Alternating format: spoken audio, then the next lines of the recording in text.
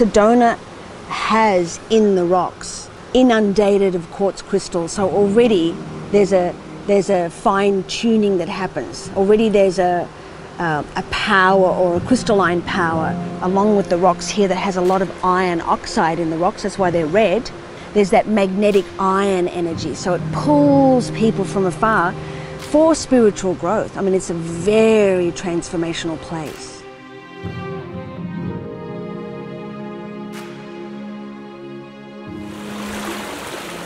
My name's Amalia Kamateros, and I'm originally from Australia. And what I do and what my service in the world is, as a psycho-shamanic practitioner, healer, I work in a shamanic approach and utilize the wisdom of the earth as part of the teachings in my therapies and what I offer to people.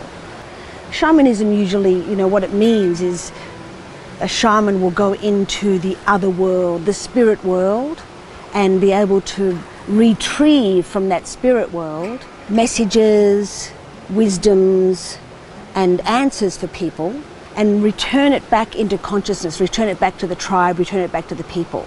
And I've always said that Sedona is an ashram. People come here to do the inner work.